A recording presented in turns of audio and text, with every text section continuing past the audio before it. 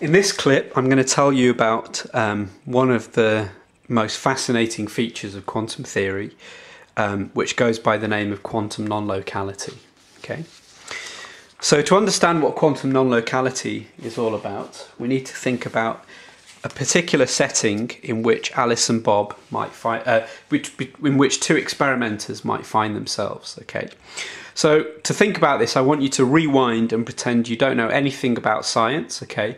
And imagine what it's like to be a scientist where you're really working from scratch, okay?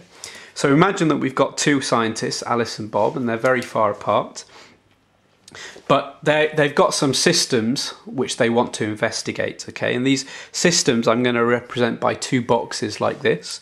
And on the two boxes, there are going to be two buttons. So there's a black button, okay, and a white button, okay, and then there's going to be a light at the top of each box. So this is a light, and the light will either flash or it won't flash depending upon the way in which the experimenter presses the buttons, okay. So now, if we imagine that these boxes were prepared at some point in the past by a manufacturer and then distributed to Alice and Bob, well, Alice and Bob, as scientists, will want to investigate their behaviour. Okay, so they'll want to press the buttons and then note whether the system flashes or not. The boxes flash on each side or not, and then they want to come out with a theory that describes how the response of the box in terms of the light flashing or not flashing is related to the choices of button that they press, okay? Now, I'm going to imagine for simplicity that in each experiment, Alice will either choose to press the black button or the white button, but they won't choose to press both buttons at the same time, okay? So then, there are four possible choices that can be made, okay? So if Alice could choose to press the black button and Bob could choose to press the black button, Alice could press black, Bob could press white. Alice could press white, Bob could press black, or they could both choose to press the white buttons, okay? So scientific theory will be a way of describing how the system responds to these choices of experiment that Alice and Bob can do. Okay, so to describe the theory, we'll need to have four columns. Okay, so in each column we'll list the possible responses of the system. So one possible theory that you could have.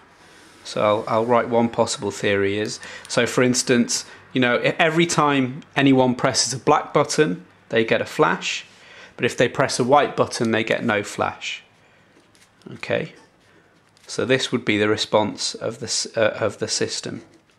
Okay, when each of them presses black, they'll get a flash, but if they don't press black, if they press white, they'll get no flash. Okay, so this is an example of something called a deterministic theory. Okay, deterministic, and deterministic, that's a C if you can't see it there, means that the response, there's always one fixed set of responses for every possible choice of experiment, okay? But you can have a so-called non-deterministic theory where the responses are not fixed, okay? So for instance, it could be that if Alice presses black, then sometimes it won't flash and sometimes it will flash.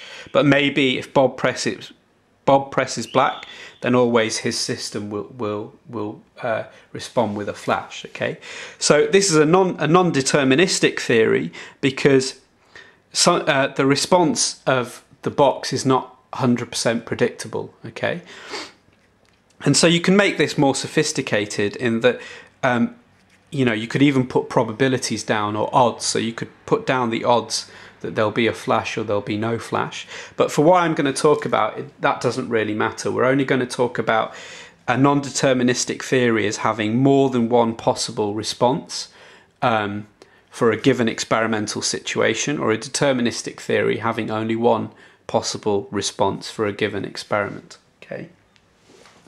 But there's more than deterministic or non-deterministic theories. There's also different types of classification of these theories. Okay, so you could, for instance, have an uncorrelated theory, and that's where, despite the fact that these two machines were prepared at the same place and then distributed, their behaviour is completely independent. Okay, so the way that Alice's machine responds is completely independent of the way Bob's choices. Okay, and so that would be something called an uncorrelated theory. But you could also have a theory which is a very correlated type of theory, which is called a signalling theory. And in a signalling theory, the response of Alice's box depends on Bob's choices in such a way that Bob can use the system to communicate to Alice. So for instance, let's go back to the original picture.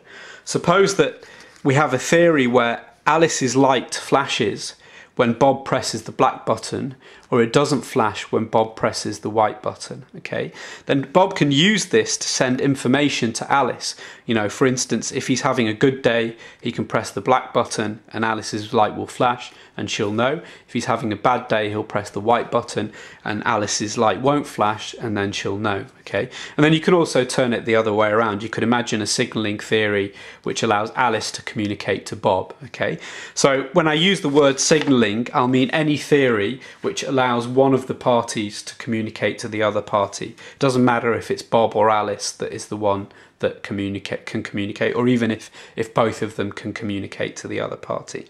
Okay, but in quantum theory, there's another type of classification that's very important, and this is the so-called non-local but non-signalling theories. Okay, and these are theories in which the response of Alice's box depends upon Bob's choice of experiment, or the choice that Bob makes in pressing the button, but not in a way that Alice can receive communication from Bob.